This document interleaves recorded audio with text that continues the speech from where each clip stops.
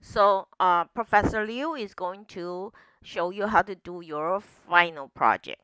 So this final project is a project combined with several classes. We call composition. Composition. That means you will have several class work together to make these projects. So when we look at this project here, and we obvious the very obviously we see invoice. So we'll decide invoice is our leading classes, and we'll let invoice do the leading class. So now let's see what invoice will do. So invoice, so first of all, you need to identify some of them are variables, some of them are um, titles, like labels. So like invoice here is a label. That's a label. This is a label. So label, you don't need to get another class to do it. But this address will be a variable because it will not be same small appliance all the time. It will be a shopping mall. It will be a grocery store. It will be anything depend on your user. So since it will be change all the time, so it will be I ideally have another address to do that. So now we will encounter several label here. Number label one, we saw this will be this line. Then we saw this item, quantity, price, and total. Those are label again. All right. So your invoice will display the label. We'll call the address. We'll call the address to display the address. So the address, the how do you write the address will be done by address class. The item quantity, print, price, and total. Uh, that's just an easy label. So we're going to let invoice do it. Once we do that, we'll find out this is a vector because not every customer will buy three things. All right. Another thing is toaster. Not every customer is going to buy toaster. They may buy apple. They may buy um, drinks. They may buy blender. They may buy brush and buy everything. Okay, so that's a variable, and we based on our experience in shopping. We know you will bring a product to a cashier, and when the cashier scan the product, and two things will happen.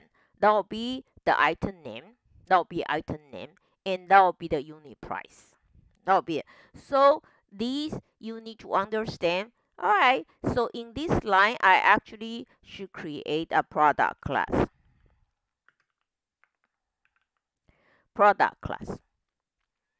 All right.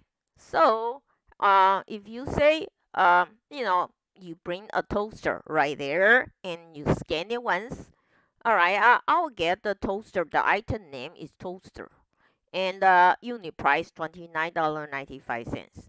So, I want to purchase three. So either can manually type three or scan three times. Once scan three times, the quantity will show and the total will show. So these will come out is called line item.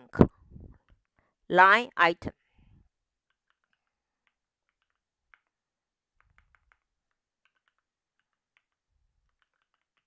All right.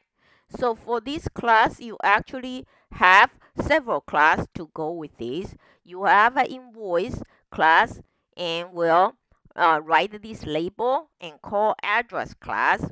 Then write these labels. Then write line item class. Then eventually your invoice class is going to write the label for amount due and calculate amount due. Okay. So the user is a print invoice. Another programmer, another third party is going to use this class and feeding the information right here. It's okay. So let's take a look how we do that right now. Okay.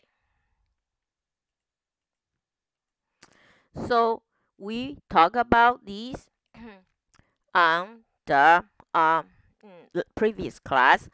So for the address, you need to create the address class. The address class need to have the store's name, street, and city.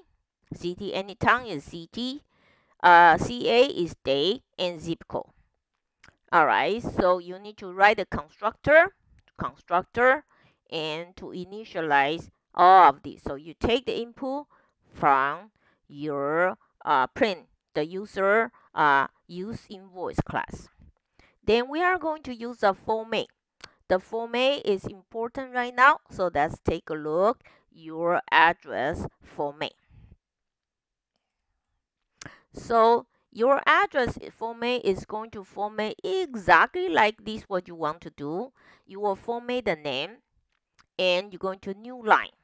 And you format the street address going to a new line. And you format city, put a comma and put a space. Then you are going to continue with the CA, that's a state. Then that's a space, you see, so you put a space plus zip. And between these address to next component, I put a 3 new line in a return. All right. So that will take care of your in address class. Let's take a look at the invoice. So the invoice here, okay. So the invoice here, invoice, and so we notice your invoice class has an address class inside. This is called composition. All right, has address inside. That's called composition. So the invoice actually will take all this information, but invoice will not do this information. Instead of will ask the billing address to initialize all this information. Okay, then you are going to do the format. And let's take a look how invoice to format, because invoice is actually going to call address to format. So remember, we have the same format function. We just continue override it. So let's take a look the invoice. So right here, as I told you, your invoice is going to do this. You're going to display, remember, this is a label. So write the label. Then after you write the label, you are going to write the format for your street address. So when we finish this, we're able to do this, build it.